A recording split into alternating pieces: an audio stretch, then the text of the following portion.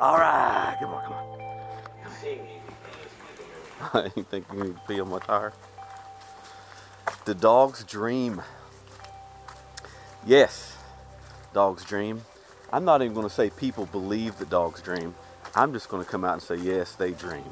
Because I've seen him dream. I've seen him, far enough. I've seen him lay there kicking his legs. I've seen him having a bad dreams. I've seen him growl and bark and snap at things. It's far enough. Come on. Let's go back this way. I know it happens.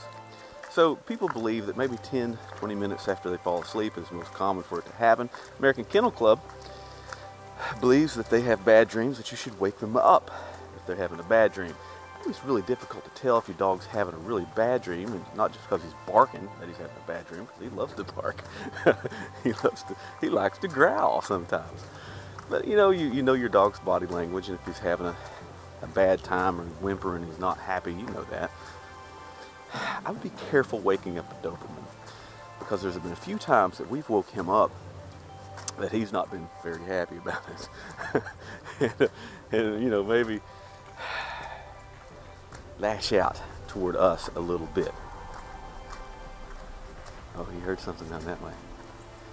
So we don't want to encourage that. It's far enough. Hey, it's your line. You know. He knows his property line now. He doesn't have his training collar on.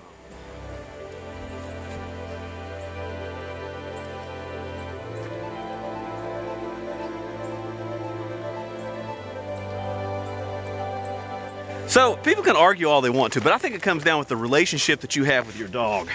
I think that you know his emotions and how you communicate with him, and you know that that's a dream or it's not, or if he's just having some kind of muscle contractions. And I know better. I know his emotions and his reactions. And yeah, he has just like a little squeaky bark. He sounds like a little poodle when he's dreaming, and he's like, and then sometimes he's running in his sleep, and he wakes up all confused, like, what's going on? And I like to think that he's dreaming of this, that he's dreaming of, I want to get back there and do that again. I read where they say that when dogs do dream, and they have proof that they dream, that they are dreaming of their owner and past experiences, and they usually have pleasurable dreams. It's not bad dreams, so. You look so pretty. Do I? You do. You're a pretty girl. Is she pretty? She's pretty. Here comes the internet hate. Ah, you're not pretty. Look at you. You look like a woolly booger. You're too fat for her, Joe. Or giving her the big ass. She ain't that pretty. Thanks, Joey. You're welcome. Hello, internet. We love you. He's the pretty one right there. He's the pretty one. Come here. Come on.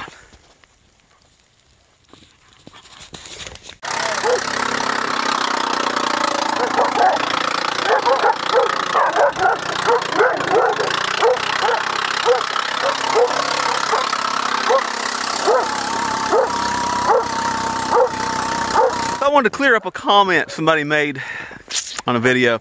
So early on when we got him, he knocked her down, fractured her skull, and put her in the hospital. A little bit of brain damage. No kidding. So got a comment the other day, and the comment was that to the effect that I was going to keep the dog no matter what she thought. And that, you know, I think the comment was like, honey, it's the dog or me. And like I said, time for you to go. I want to clear it up. Kruz is my dog. I'm on his papers as the owner. He's mine. And she would probably be too nice to say it, but if it come down between the dog and me, I think he gets to stay. And there's no Hershey in there. Oh man, I'm under Hershey too. Oh my God.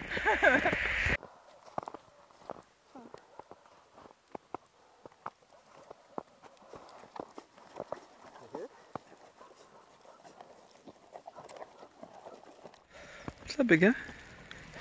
Yeah, hi. How are you?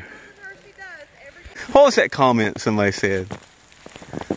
What? The really mean comment. Oh, that I'm just a ratchet trash rat. That nobody's watching the video for the horse. I'm just a mousy, ugly skank. The best one, I loved it. I even saved it because that was the best hate. I mean, this girl, she had like the anger and the heat of 1,000 volcanoes. While I was working, I found, well, as people called in, that people had just abandoned a horse on top of a mountain. And our county really doesn't have the resources to rescue things like that. And I told her, and she's like, nope, we got to go get it. We have to go rescue this horse. And so we rescued him, and she got him back to health, and she did all the work, and she really did this amazing work. And so I wanted to do a video and really show the world what she had done, and it went viral. Oh, and don't I have any other clothes?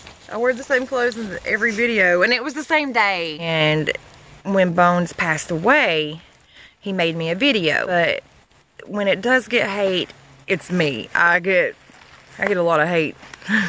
So back to what I was saying. After I posted, and another thing, I'm kidding. After I posted the video, thinking that, you know, and most people did respond, you know, really kind and nice. Oh, how loving and how wonderful thing that was. Some people just responded with hate. Yeah, and that was our real what we're doing. That was our first real experience with YouTube commenters. We were like, what are you talking about? What in the world did we do to you? Since I was 2. And where he was, it wasn't our yard where we were taking care of him. Oh, and there was another horse that was rescued. And they're like, well, the horse that's there ain't in good shape either. And this horse was on the 4-lane that our neighbors had went and rescued. I don't know, people are just mean. That's when we learned that YouTube commenters can be pretty darn mean. But it's also when I learned. I have thick skin. I don't care. I'm glad you don't interrupt me ever. I did something good. I'm never on YouTube. I usually try to stay out of it. Hi guys. Y'all been seeing a lot more of me lately. So that's when we learned. And then let me tell you one more thing. I'm kidding. I don't know. So that's when we learned that YouTube commenters. Anyway, so where was it? Okay, that they can be mean, but that's when we also learned that the more that they comment, the better the video does, because YouTube sees that as an interaction with the video and it bumps it up in the search rankings. So if you leave something in there for people to hate about every now and then, your video will do better. So, I mean, if that's an algorithm thing. So sometimes I just don't edit things out, you know. This is cold. He's shivering. He's shivering. He's the only one with a fur coat on. He just wants to run. He shivers when it's a hot day because he gets excited. I have more hair in my armpits than he has on his body. Show me. I don't, but... I know you don't. I have to get naked.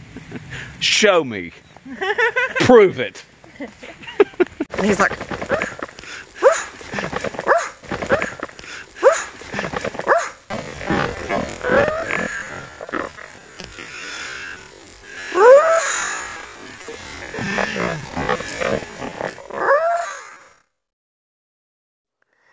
Hey Coco, I love you so much.